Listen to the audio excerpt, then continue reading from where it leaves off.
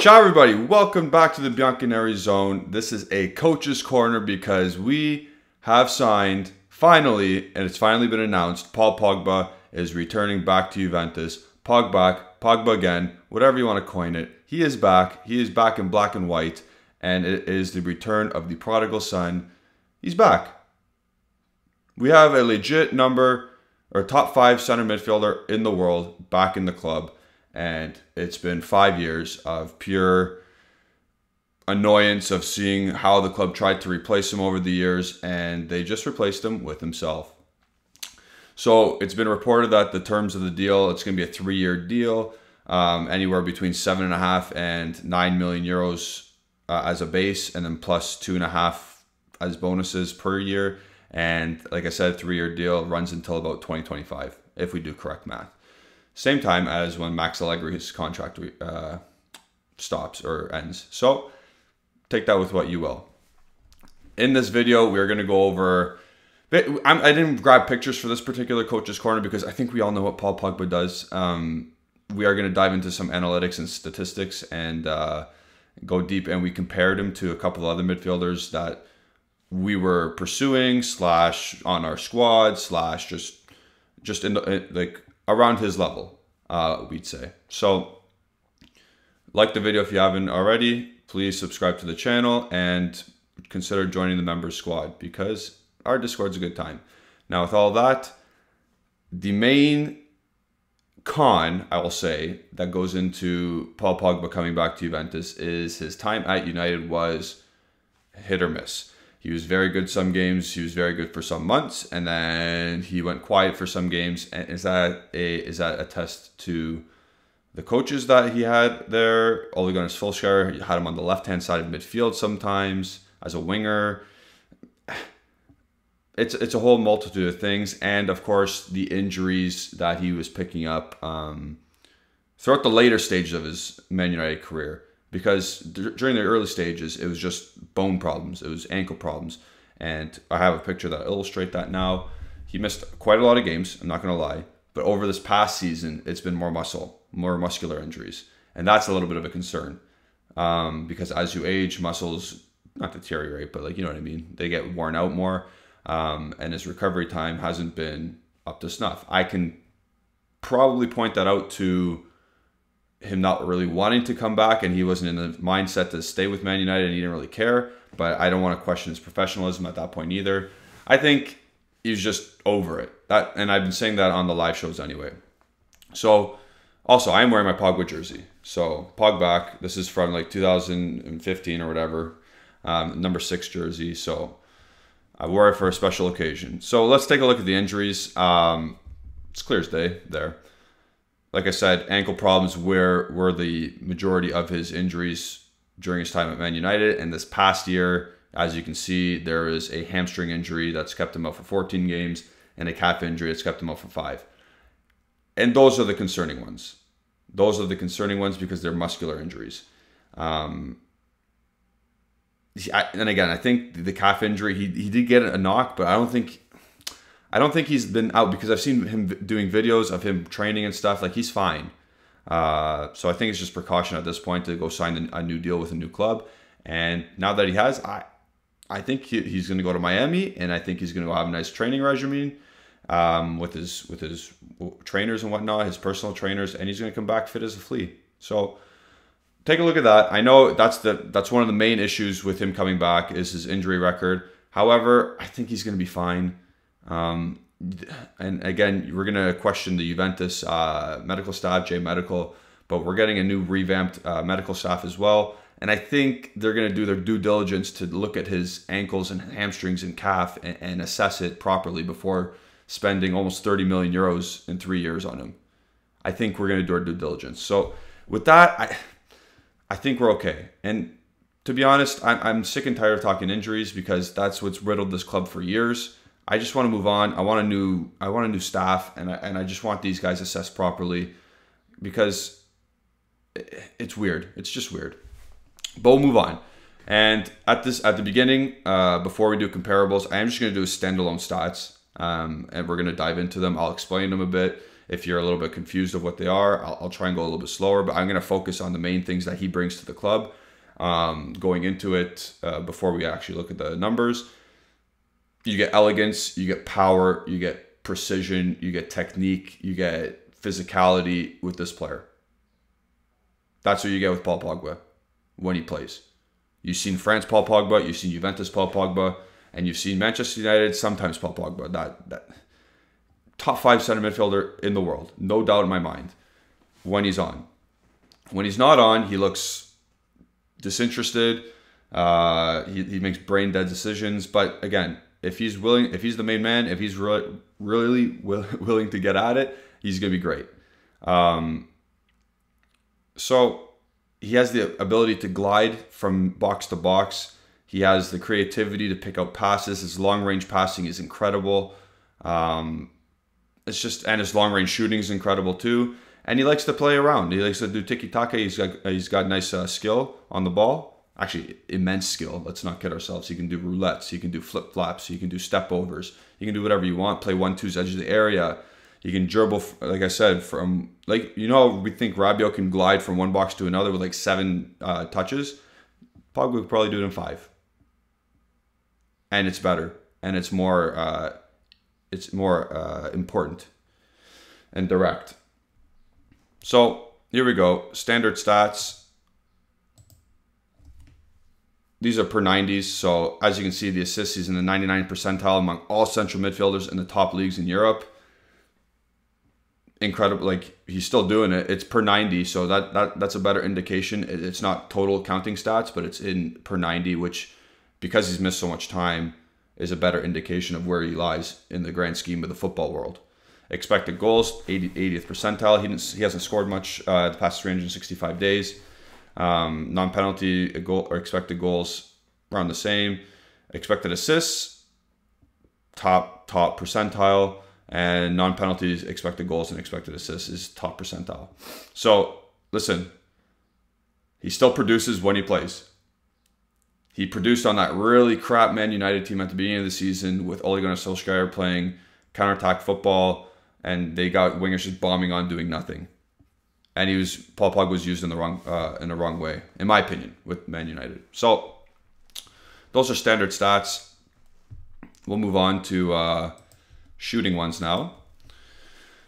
Not much green, but again, this is counted over 365 days. So the last 300, so from whenever we watch this to the past May 20th or whatever we watch this.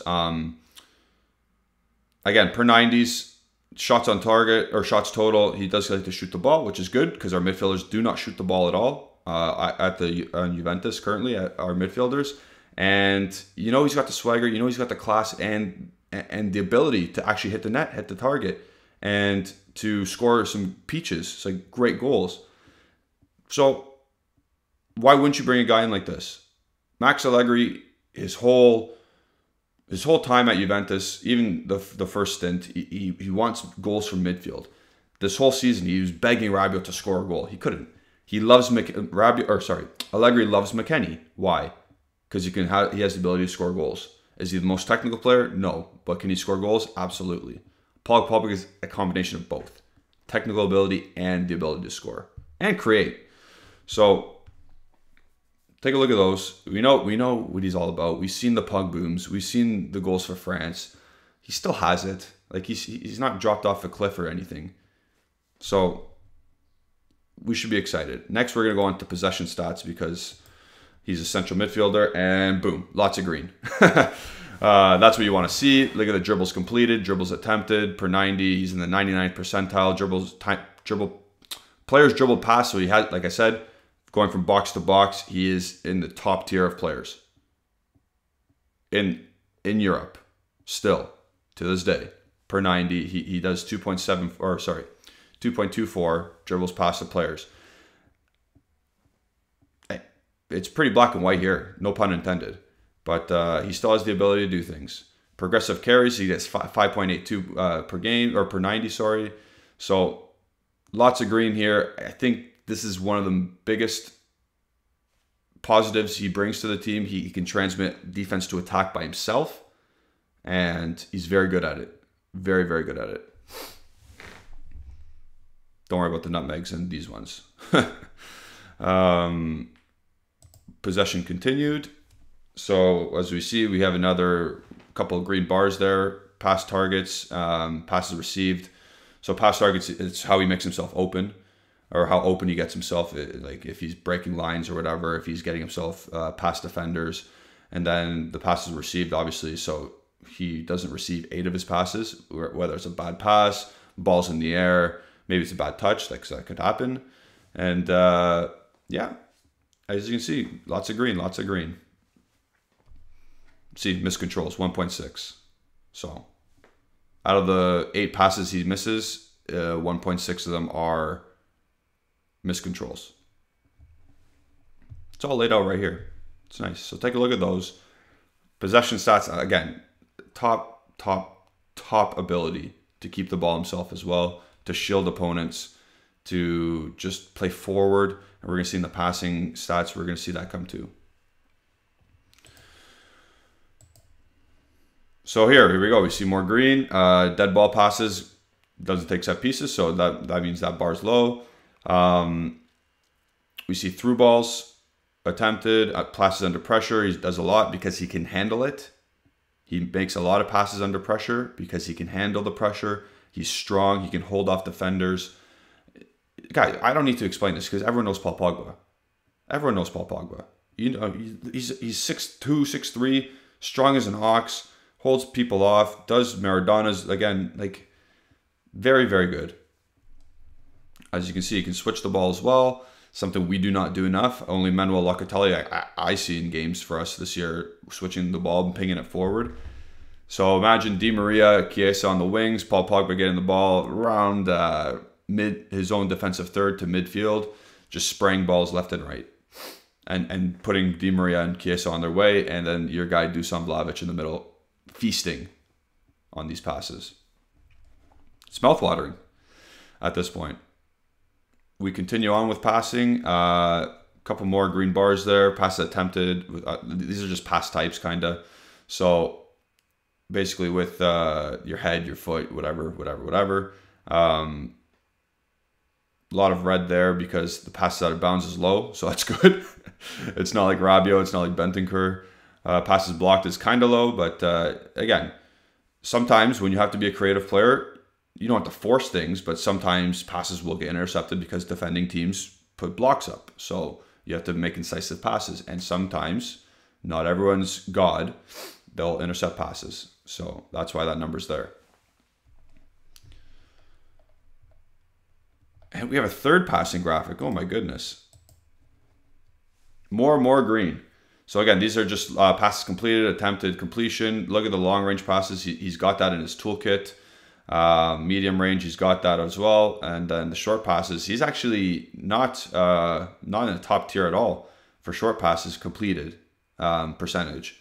So again, is that him trying to play around the edge of the box? Is that him making mistakes? Yeah, absolutely. But you let him because he can pull those off sometimes. So again, take a look. Passes into the penalty area, he's up there. Passes into the final third, he's really up there. 6.87 per game. Excellent. Moving the ball forward, which we desperately need. We need a guy that, again, Locatelli, if he's going to play deeper, he is not going to have that opportunity. If Paul Pogba's on the team, he's going to play more advanced. He plays more balls into the final third. It unlocks your other attackers. Like, again, Chiesa, Di Maria, Vlahovic. If this guy's playing them, if Paul Pogba's playing those kind of passes into those three, expect some goals. Expect more than 1 goal a game. So, again, look at the stats. You can find these all in Football Reference, but it's a good tool to use because, again, the comparison and the per 90 is what is important. And when we do the comparables, I definitely took it from a per 90 perspective instead of a totality counting stat perspective. So that's the passing. We'll go into goal and shot creation. This is one of my favorite metrics in the world of football because it's about what you create. So if you create a goal, if you create shots, it's still good. But obviously the goal is what we want most. So SCA is the shot creation, GCA is the goal creation. So let's look at the shot creations first. Almost 3 per game. Sorry, 3 per 90, but 3 per game. Live action, it's 2.34. It's very high, top 90th percentile as a central midfielder, not even as attacking midfielder. So that's pretty good. And then we go down more to goal creating actions. He's in the top. Like he's a top percentile. 0.55 per game, per 90 minutes. Goal creating. So if he plays 50 games, he's gonna contribute 25 goals from center midfield. If he plays 30 games, he's gonna create 15 goals. 8 goals, 7 assists, whatever. 3 goals, 12 assists, whatever.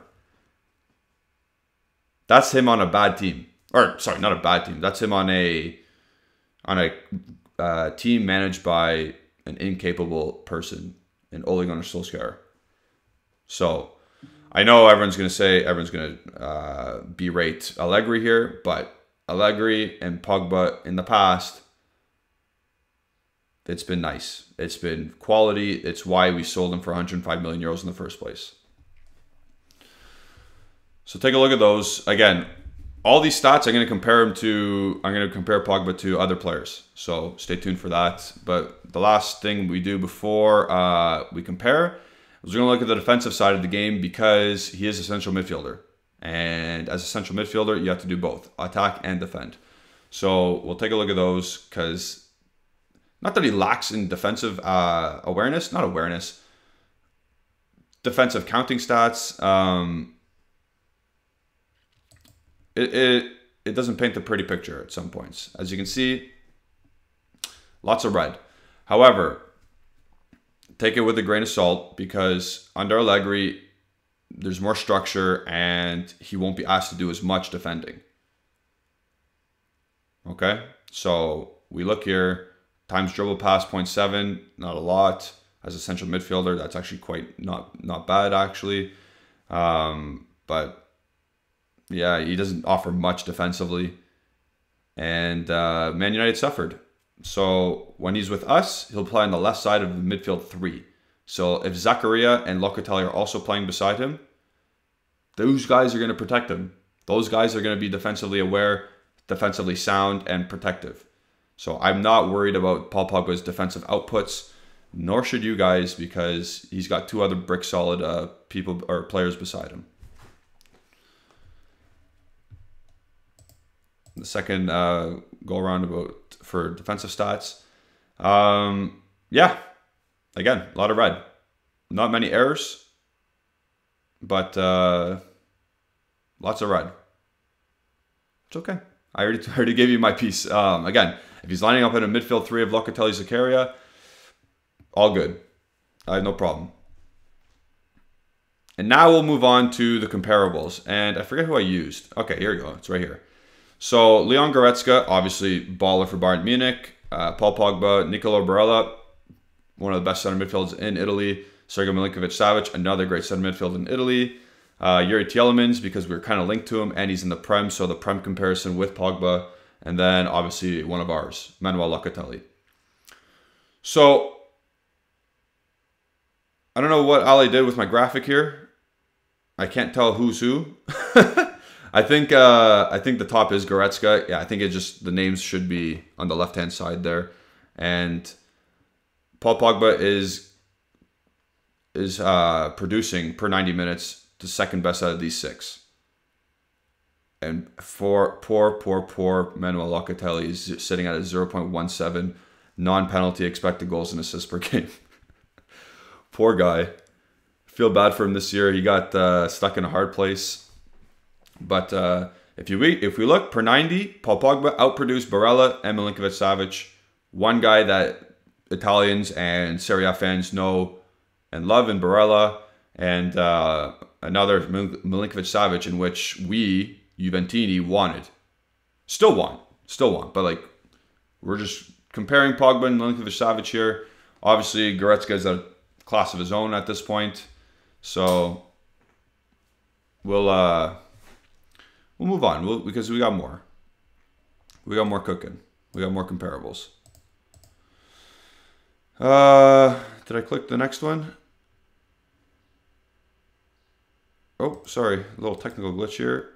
I got the same one twice. My fault, guys.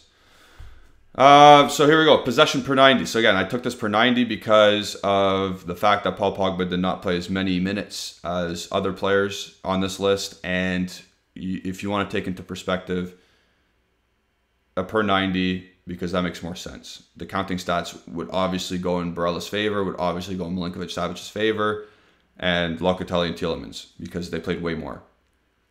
But we got progressive carries, and if we think of Nico Barella, that guy transports the ball from defense to attack like nobody else in Serie A. Paul Pogba is literally right there.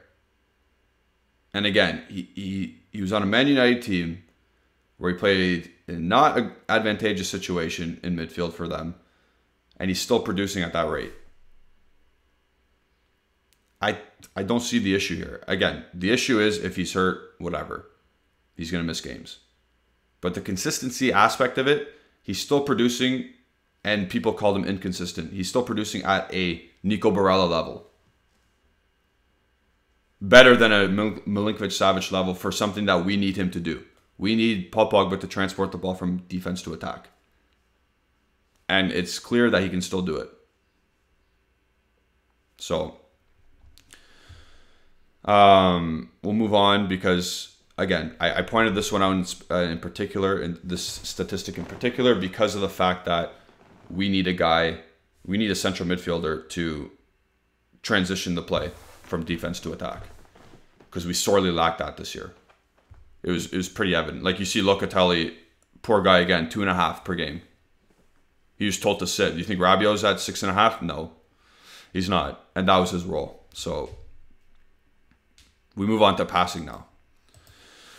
So the long ball passing completion, you see Pogba up there, Manuel Locatelli. Like I said, Manuel Locatelli is excellent at long balls. We've seen that all season. He's very good at pinging the ball, switching play. Paul Pogba's obviously lower sample size, but he is a little bit marginally better.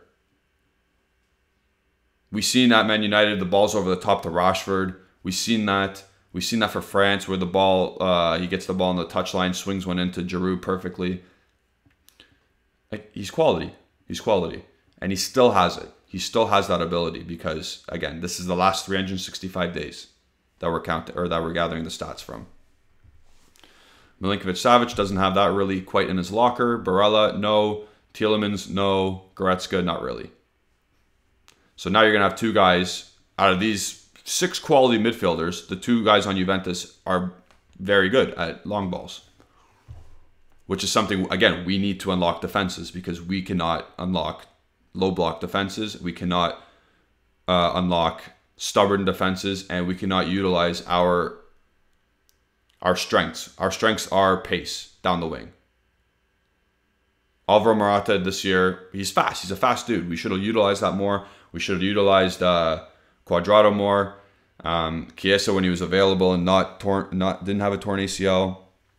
Like, we didn't exploit defenses the way we should have. And it's sad because we did have some talented players on our team this year. But next year, I think it's going to be a totally different beast. We're going to have some... I think what we've already seen from this summer and winter is we have ambitious... not owner. I'll say, yeah, ambitious owners. Agnelli, ambitious. Elkin, he sees what's going on. But from what I'm seeing from our management in Arrivabene and Cherubini, they are hungry. They want to get stuff done. It's a nice contrast from last summer, at least. We'll move on to another passing per 90. And it's the progressive passes. I love the stat. I used it for the Manuel Locatelli coach's corner. And Paul Pogba leads the list per 90. Again, these are clear box-to-box central midfielders comparables. These are clear. Paul Pogba, Nico Barella, Leon Goretzka, Yuri Tielemans, Manuel Locatelli, Sergej Milinkovic-Savic. per 90. This is not counting stats. This is what they do when they're on the field. So again, an inconsistent Paul Pogba produces more progressive passes than these 5 other midfielders. Take it for what it's worth. You want to look at these stats and take it as Bible, sure. If you want to do your eye test and what you read online, sure. Whatever you need to do. But from when I watched Paul Pogba, he was not as inconsistent as people say. He was not Jogba at Man United. It's just the environment he was in and the environment he was around led to probably eye test lackluster performances. And now we head on to miscellaneous stats. So I grabbed the, what did I grab here? Oh, aerial duels. Still a beast in the air. Still a monster, of course. He's 6'4 or 6'2, whatever, 6'3. I forget what I said. I forget what he actually is listed at. But again, 2 Juventus guys at the top. Aerial duels. Our midfield is going to be Zakaria, most likely, Paul Pogba, Manuel Locatelli, all units, all able to win aerial battles. Just big physical specimens. And that's what Allegri likes. That's a typical midfielder Allegri likes. So it's a good thing he's coming in. Milinkovic-Savic down there. And I'm not picking on Milinkovic-Savic here, because I'm sure he's better at some things than Paul Pogba. Like, I almost guarantee it. I wasn't really focusing on him when I was doing my research, but Paul Pogba in main categories is still better and statistically proven in the last 365 days when he's inconsistent and injured. He still has more productivity than Milinkovic-Savic. And again, will I be mad if SMS signs with the team? Absolutely not. Bring him in as well, because he's still quality. However, please do not discount or discredit Paul Pogba for inconsistency. And now we're going to compare my favorite stat again, the goals and shot creations. Goal creations per 90, leading. Again, poor Manuel Locatelli at the bottom there. Milinkovic-Savic in the middle of the group this time. And Barella right underneath Pogba there. And again, the counting stat is different because he's missed so much time. But per 90, Paul Pogba's goal creations per 90 is 0.73. Highest on this list. And again, if you put De Bruyne there, obviously De Bruyne's better. Obviously, De Bruyne's going to have more or better stats. But these are the guys I compare to Serie A guys. Goretzka, that's very close to Pogba's physical abilities and playing style. Tielemans, a Premier League comparable. And Manuel Locatelli, a Juventus comparable.